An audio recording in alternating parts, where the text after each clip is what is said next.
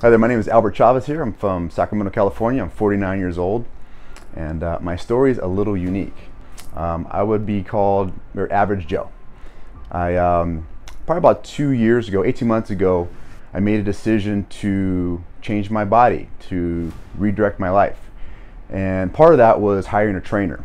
So I hired a coach, Jason Salinas from Sacramento, and one of the first interviews we had when we talked is I told him what I wanted to look like. I was 238 pounds, body weight, body fat was 27%, and I was drinking a lot. I was just unhealthy.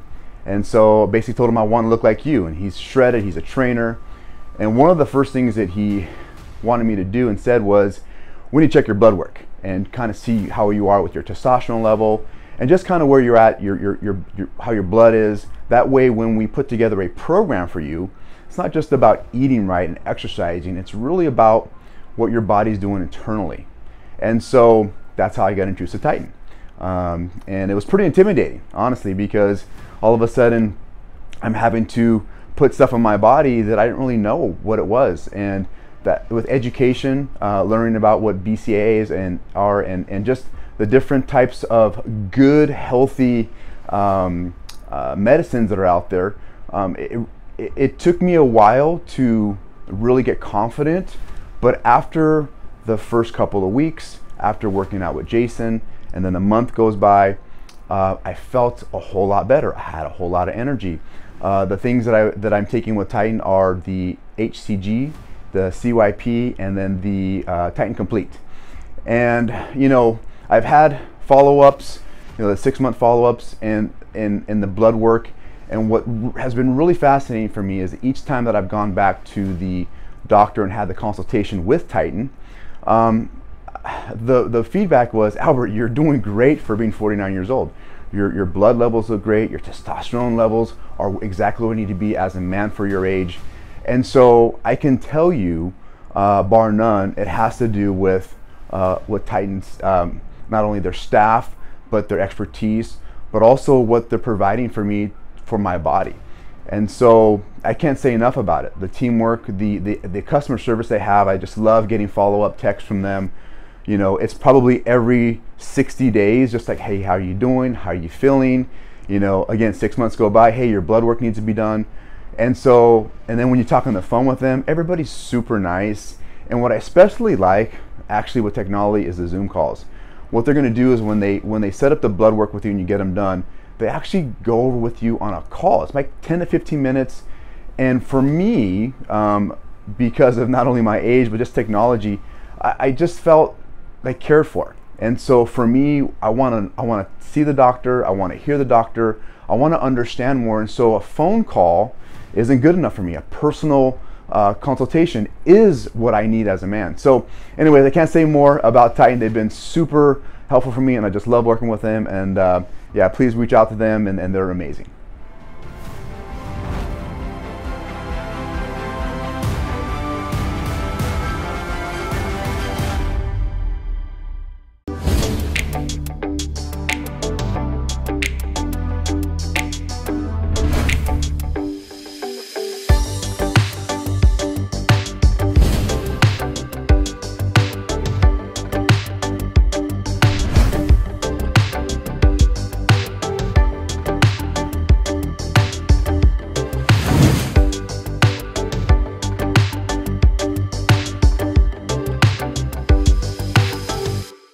My name is Nicole. I've worked at Titan Medical Center for about 4 years now. So I'm actually the office manager. I started at the front desk, so I have progressed a lot and grown a lot with the company, so I'm really happy. I would say the best part about working at Titan Medical Center is definitely hearing our patients' testimonials and also knowing that we came together as a team to help them feel better, look better. Their lives have changed dramatically, so it just makes it easy to come to work every day. My future goals with Titan is definitely continue to grow because I have grown so much already, and definitely trying to run multiple locations. That would be like an amazing goal to have. I love our patients' responses when they are noticing results, they're reaching their goals, they're feeling good, you know, they're very happy with their treatments, and that's honestly like the best feeling.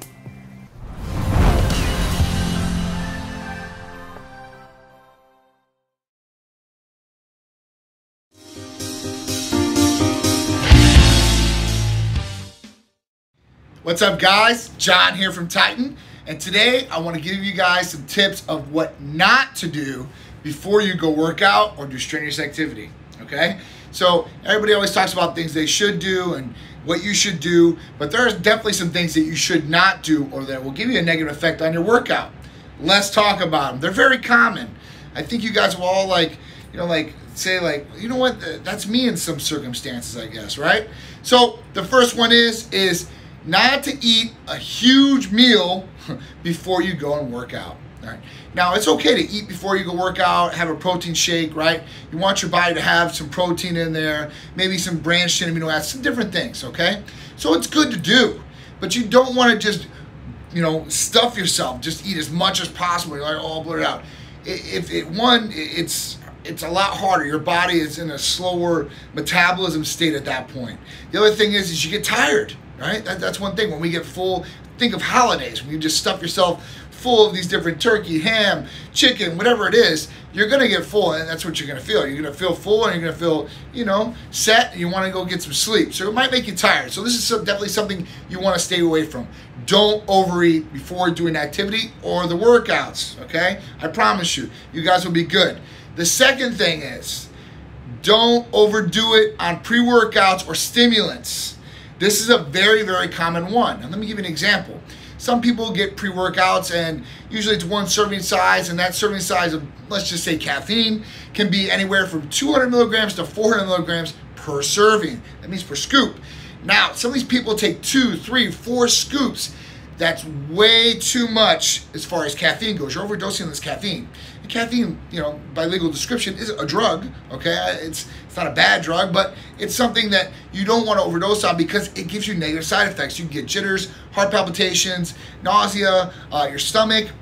So having to go to the bathroom in the gym bathrooms before you go work out is not really optimal, I guess, or not really the place you want to be in. Or maybe you do, I don't know. But it's a place that I would not like to do. And I used to do pre-workouts back in the day. I don't do them anymore. I do Hercules Potion or ECA Stack Plus, and I get no feeling like that. But there are a lot of people out there that still use these different things. So I want you guys to be aware of this. Don't do it. It will mess up your workout. You might not feel good, okay? That's not going to give you an optimal state to work out the way that you want to get you the optimal results that you're looking for, all right? Third thing is, don't go home before you go to the gym. Don't get off path. If you have to work, it's totally understandable. We all have to work every day, right? We got to provide a livelihood. We got to take care of our families. This is first priority in any means necessary, especially with me. But if you get off track or you make an excuse of where you need to go or what you need to do before that gym time, you have to set it as an appointment, schedule it in, whatever it is, you need to do that. Unless somebody's dying in the hospital, right, or you're hurt pretty bad, you need to go. And you need to get it done, and then you can get out of there and you can go take care of whatever you need to afterwards. So schedule it in, don't have any distractions. And a lot of people, if they do go home, they get real comfortable, like, oh, I'll just go tomorrow, right? I've been there, I know exactly how it is. So don't do that. I promise you, you'll have a better successful rate of going to the gym, having better activity, okay, and getting yourself better results. So this is just some of the tips and tricks that I've learned over the years that I want to share with you guys to hopefully help you guys out. So I'm John from Titan. I got a ton of these different videos coming your way to help you guys out. So stay tuned. I'll be back with a lot more. Thanks, guys.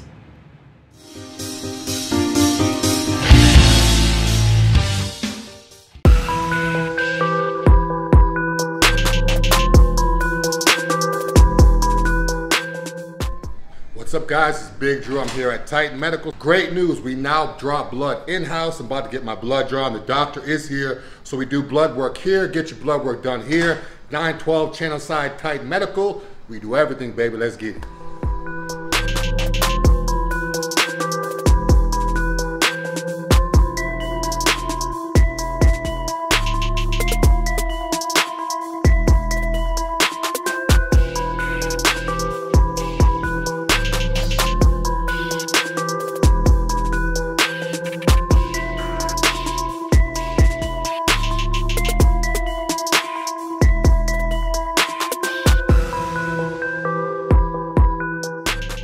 Hey guys, John here, and we are now officially doing blood draws in-house in Titan Medical Center.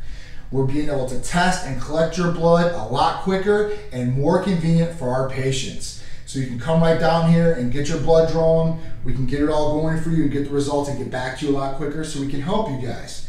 Big Dru's in the house right now. He's getting his blood drawn. We're gonna test for things, not just his hormones, like free and total testosterone, estradiol levels, progesterone, IGF-1 levels, B12 levels, but we're also gonna test for his liver, his kidneys, his cholesterol, his thyroid, PSA, which is his prostate. We wanna make sure that is all in check. We're also gonna do another test, his hemoglobin A1C, which is a 3-month read of his blood sugar levels. These are essential tests to know what's going on inside your body so you can not only have a better quality of life, but you can perform at your very, very best. And we want to make it very convenient and very easy. We have our nurse practitioner here drawing the blood so it's above board and who's taking your blood, and she's very good at what she does. So if you guys want your blood drawn and you want it done quickly and the most convenient way, you guys can come directly into Titan Medical Center. Now we can still send you to a LabCorp request if you're not in the area. But if you are, why not come down to our beautiful facility, get your blood drawn, and get the results a lot quicker. What do you think, Dru? Feel great. It was simple. It was easy. It didn't feel any pain. The blood came out real quick. I'm ready to go. I'm excited about the results. Come check us out, 912 Channel Side. We do blood in-house. Titan Medical, and it's Big Dru approved. So make sure you guys are getting your blood checked and you're getting monitored. Give us a call or text, 727-389-3220 to set up your blood draw today. Okay guys, so we're walking back the blood because once you draw the blood, it's got to get centrifuged and spun down to make sure it does not coagulate. So we have this right in house as well. As you can see, we put it in this nice centrifuge right here. It's going to spin the blood for about 8 minutes. And we're going to be able to get this picked up and all the results back to us, hopefully in 24 to 48 hours. Be able to contact you within 3 days to make sure we get you all set up and ready to go. It's that easy, guys. So call or text us today. Let us help you out in monitoring and make sure you guys are feeling your best and performing at your very best.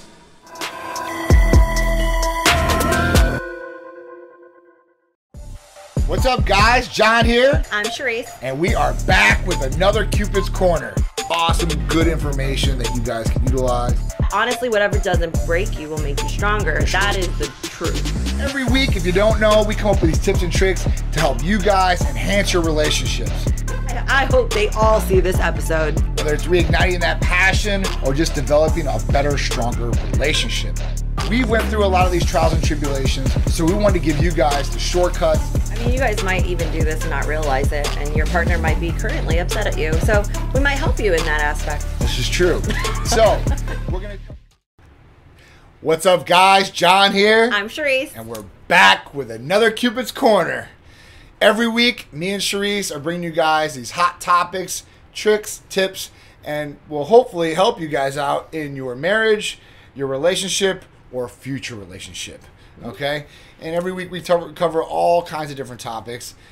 Things that hopefully will help you guys out. And we might have went through some of these different things or have incorporated some of these tricks to help our relationship. We got lots of tricks. Or we've definitely learned from other people's relationships as well, right? Yeah, don't do that. Yeah, don't do that. Or, maybe incorporate that. Yeah. There's always good learning experiences out there, and every day is a learning experience. True. And if you're in a relationship, every day is a new day for your relationship, okay? And that relationship can go either positive or negative. So, we always talk about some things that hopefully will make things more positive. But you need to know what to look for if things are negative, right? If you're in a relationship that's a negative relationship or a marriage that's possibly not doing as good as it possibly could or just wasn't like it used to be, at that point you got to look for these different signs, and then you're going to have to create some action.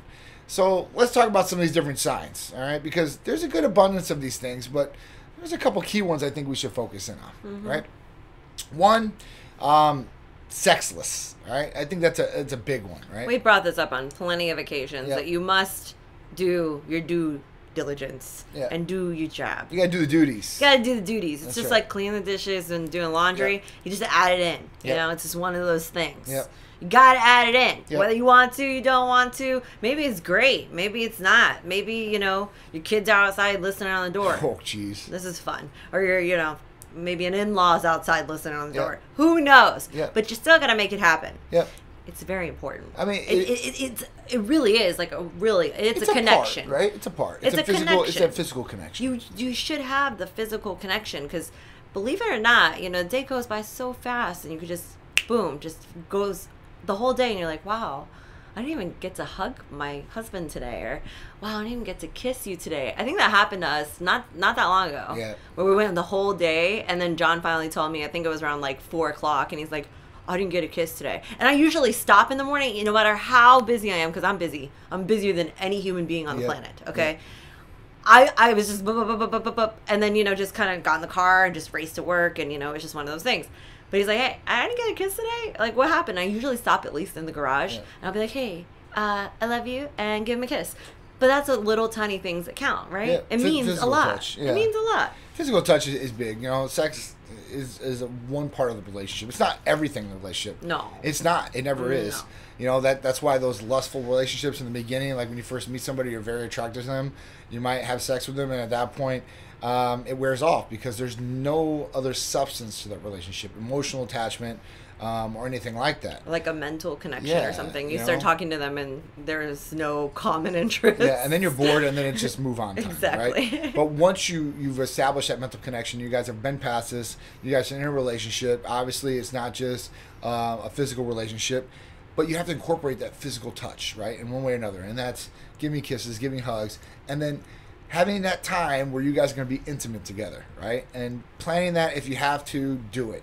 But if you're at the stage where you guys aren't having any alone time or adult time, and you guys aren't planning this or you guys aren't worrying about it, there could be an issue on one side or both. Right. So that's something you guys should look for. Yeah. 2, constant criticism. So you don't want to constantly criticize your partner, right? You're making them feel lower than you. You're criticizing everything they do. Your job sucks. You have this janky career. You're dressing horrible.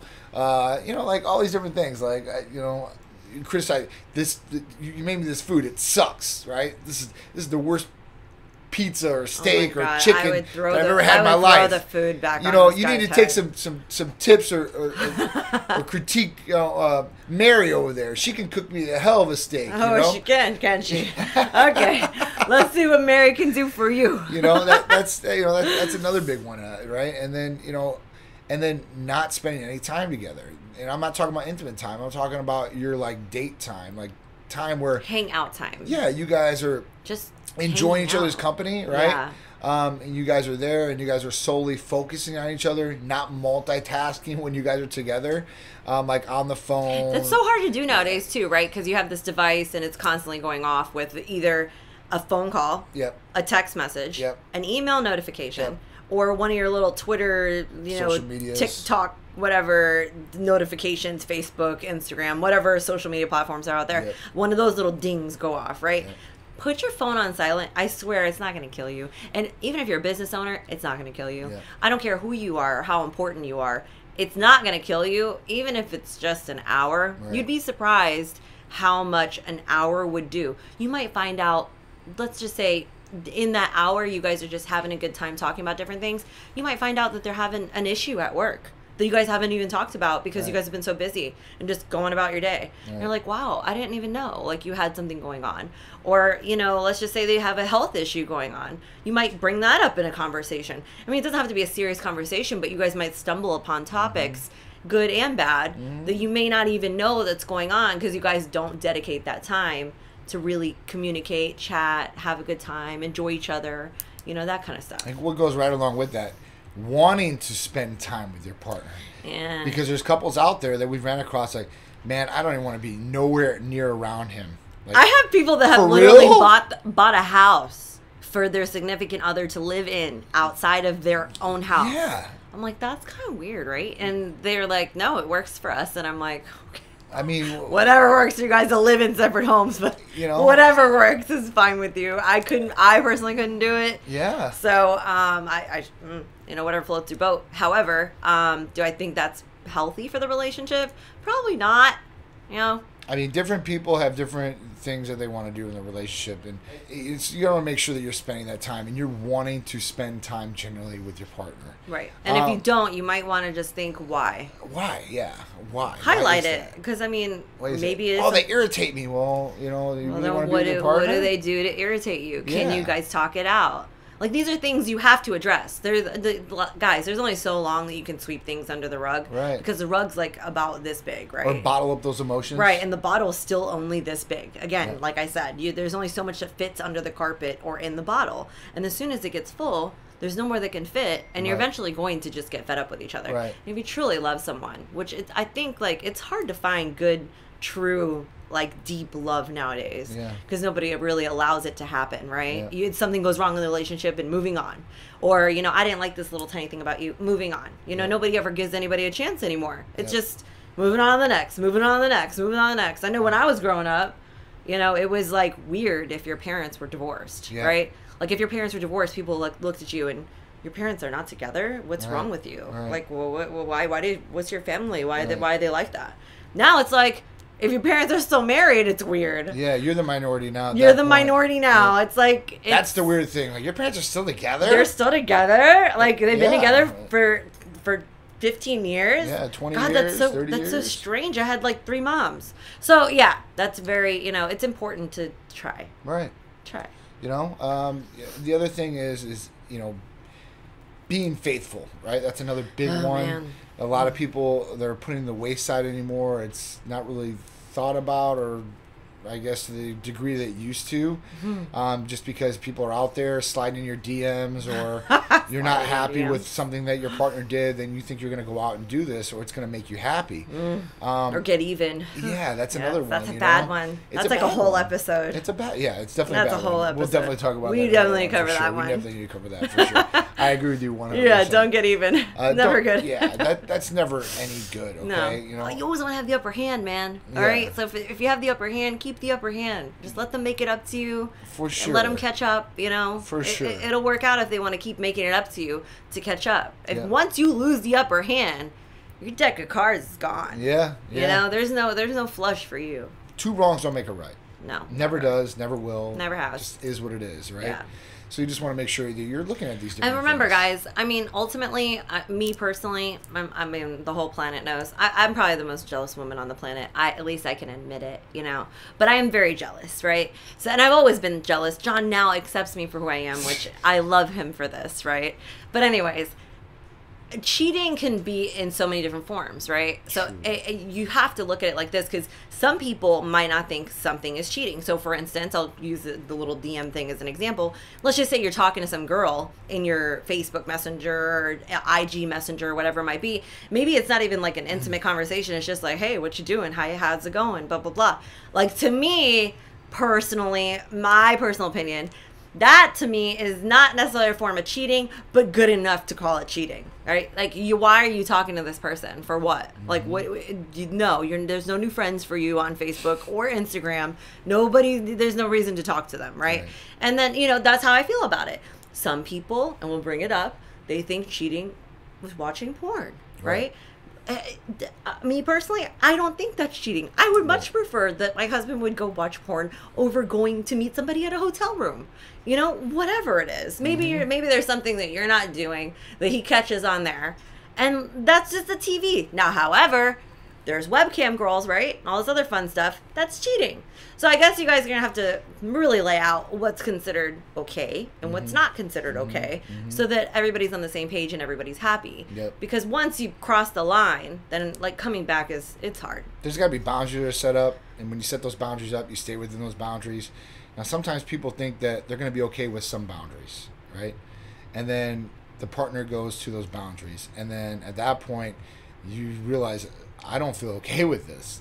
Wow. Well, then you got to communicate, and then you got to at least resolve the issue and say, listen, gotta talk. I really wasn't okay with this. Like, I thought I was, but not really. Like, going forth, like, I don't think that, you know, I want to do this anymore. I don't want you to do this anymore. And at that point, then they got to respect that, and you guys got to kind of draw back that line to where you guys are both meet each other at a halfway point. It's not always for you or always for him or whatever it might be. There's got to be a halfway point where both you guys are happy, right? Don't just be like, it's my way all the time or it's your way all the time. It's got to be like, there's got to be a halfway point. Now, if there's some things when you start battling things, right, and it's not that big of a deal to you, but you just originally thought, like, I don't want to do it like this, but it's not that big a deal with you, and it's a real big deal to your partner, sometimes you got to give in, right? And you give in to them, and, you know, you let them have their way to a certain extent.